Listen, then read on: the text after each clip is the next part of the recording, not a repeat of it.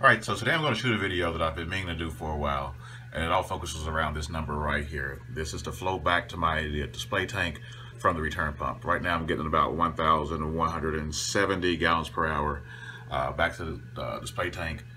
The pump I'm using is a J-Bow DCT 15,000, so I should be able to get around 4,000 or close to 4,000 gallons per hour through that pump.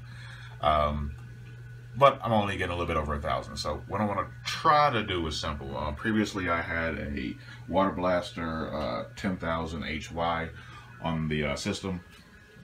And I had 1 1/4 inch PVC plumbing from the pump up to the display. So I'm going to change that up a little bit. Went out and bought everything I need. This is all 2-inch plumbing.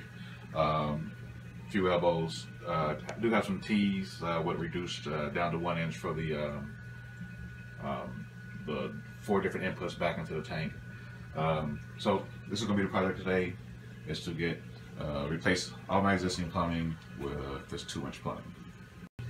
So real quick shot of the existing plumbing that I have on the tank from the return pump. 1.5 inch flex pipe, tees off at the top there. 1 inch goes up to the frac tank, then 1/4 inch past the skimmer around the corner here, and then to the first of many elbows. This one actually just tees off, and it will go to feed the calcium reactor and the carbon reactor. Back past here. Now here we do have the existing 2-inch plumbing around the 2-inch FMM sensor. So we'll keep that just cut off a little bit above the couplers there, and a little bit below that one. Put existing couplings in and continue with the 2-inch. Here, once again, it reduces down to 1 1/4 inch. I do have 4 outputs into the tank. One there, another one there, one at the end. I'm going to keep all that spacing the same, but all of this 1 1/4 inch PVC piping here, all going to be changed out to 2 inches. So this is what I'm going to do first. I'm just going to get some quick measurements of this top run along the top of the tank here. Get the exact same measurements for the placements of the outputs. Cut and dry fit all of this first.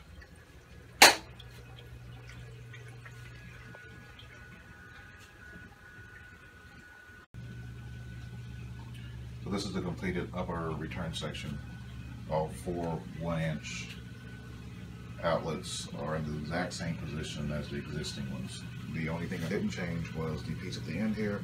I was not sure how long that piece is going to need to be before it connects back in to the upright section off the flow sensor there. So this last section here is what I'm going to do.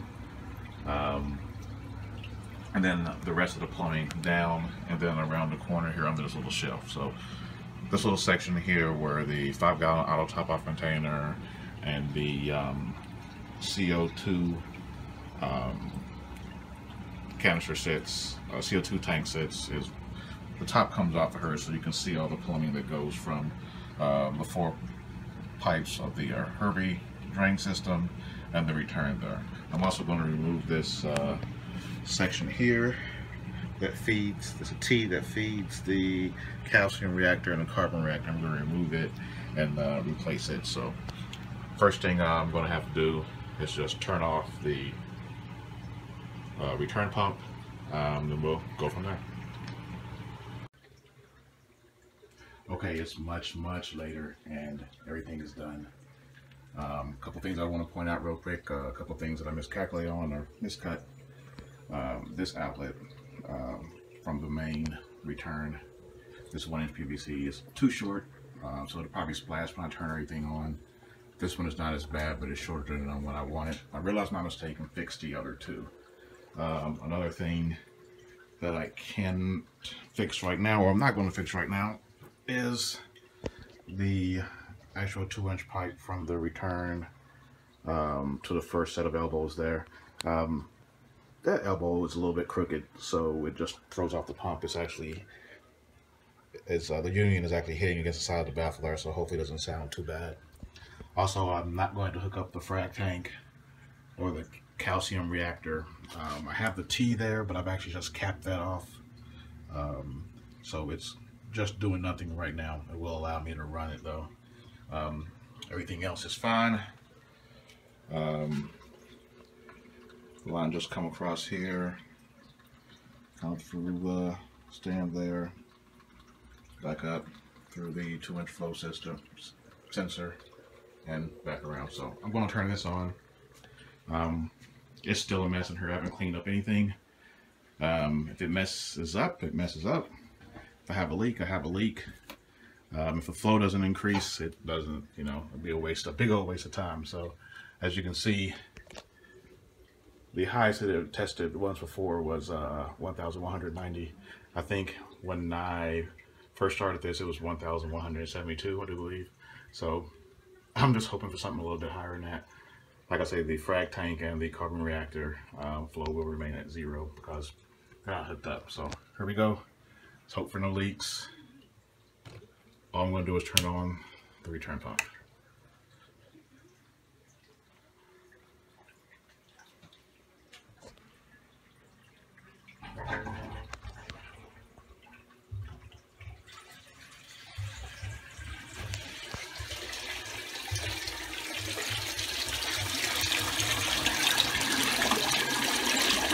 Definitely a decent amount of flow on all 4 outlets. Checking for leaks right now. Nothing up top.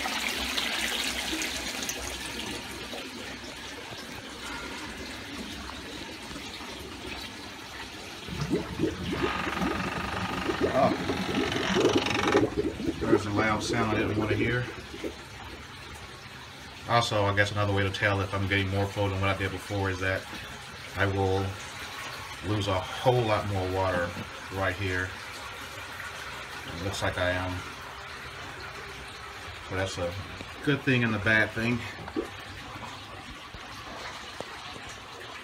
I'm able to put a little more salt water in over here. Run a couple valves. Pump some salt water into the tank.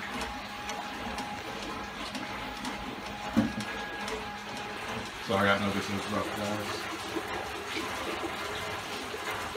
Definitely a whole lot more flow. Turn on my mixing pump here for salt water. You can see over here I can pump some salt water directly into the tank from the mixing station. I'm going to fill that up a little bit.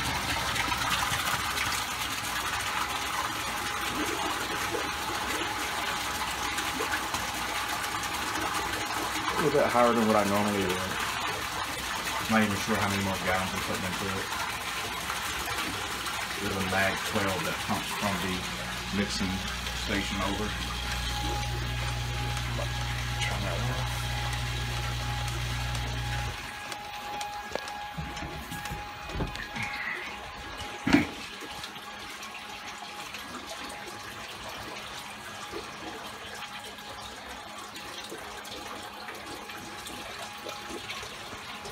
Once again, still not seeing any leaks, which is great. This is a very rough quality video, folks. I do apologize.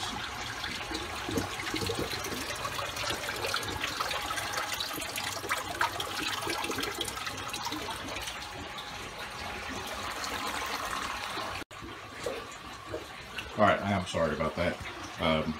Phone doesn't have a lot of memory left for videos, I guess, so it cut off in the middle there. I'm not even sure where I left off. I do want to point out a couple things real quick, is that I do have the Herbie style overflow, and because there's definitely more flow going through the system right now, you can see that that water is up probably about 3/4 of an inch maybe, going down the emergency drain on both sides. I heard a gurgling, so I'm going to have to adjust those. Still have not looked at the readings on the apex yet. I do want to go around to the front of the tank though, see exactly what's going on.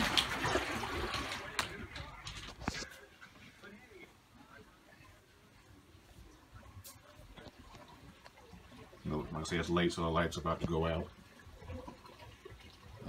but you can tell a lot of flow, a lot of bubbles from the first and the fourth outlet. The second two are pretty light in comparison, but I guess once I get some elbows or 45s or something on there to straighten that up. Definitely kicking around the sand, covering that big old chalice that I had down there. So just going to go back around.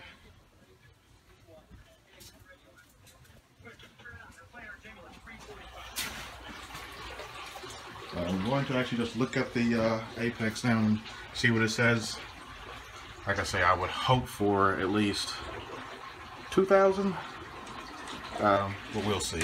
Anything better than the 1,172. So I'm going to scroll down to see what I get.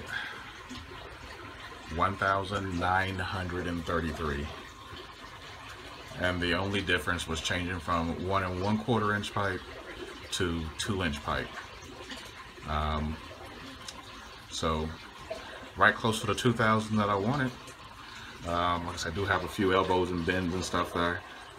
Once I put the 45s on the end of the 1 inch outlets there on the tank, I'll probably get some more, a little bit more of a decrease, but we'll see. Pretty happy with that though. So answers the question, does size matter? Absolutely. Gained almost, well, I'd say close to 750, almost 800 gallons per hour just by upsizing the pipe. So I'm going to fine tune a few things here, clean up a little bit, and end this video. Alright, so I'm back. Lights are off in the tank now, so a little bit later, but decided to come back and shoot another quick update to this. I have a problem that I never even anticipated. My full siphon drains are completely open on both sides, and there is so much flow that I still have this much water going through the emergency drains on both sides. On this tank, the full siphon drains are 1 1/4 inch.